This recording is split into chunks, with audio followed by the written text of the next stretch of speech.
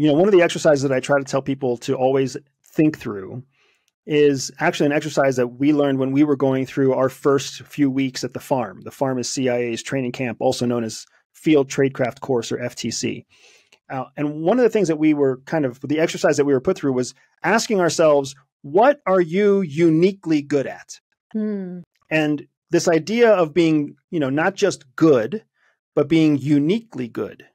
Right. Uniquely good was defined as the thing that you do comes natural to you. But then on top of that, it also increases your energy. So if you start doing it at 10 a.m.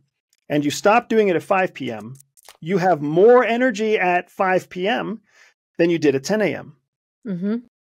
What is that thing? If you can find that thing, if you can do that thing, then you will never run out of energy. You can do it all day, every day, all the time. And it's a self-licking ice cream cone. You keep getting more energy out of it, which allows you to do more of it, which helps you build your 10,000 hours of experience, which helps you become a master of your craft. What is that thing that you do? And then once you kind of go through the work of figuring out what that thing is, then you have to ruthlessly shape your life around doing that thing. So at CIA, they wanted us to figure that out because there's so many different kinds of operations.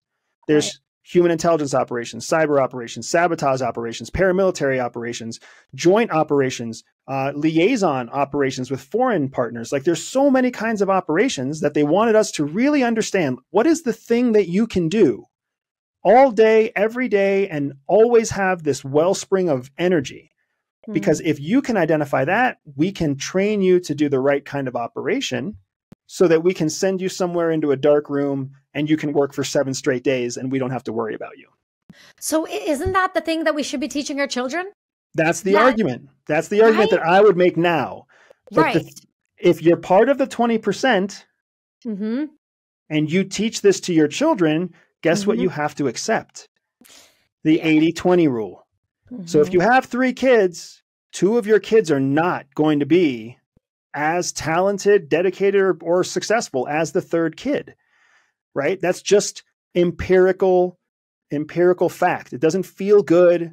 I'm sorry for all the people who are yelling at me and swearing at the screen, but that's just the way it is. Look, I have 2 kids. I have 2 kids. I love my 2 kids.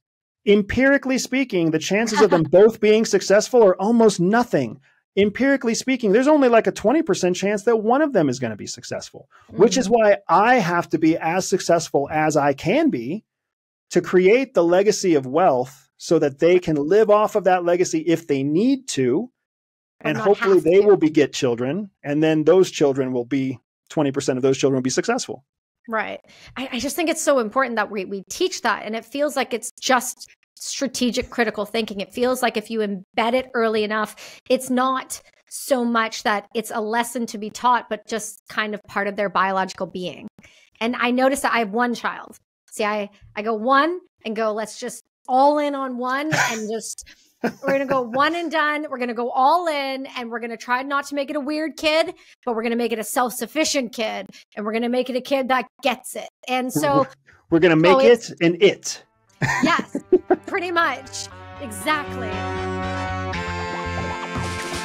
Freedom! So fresh, so new. Freedom!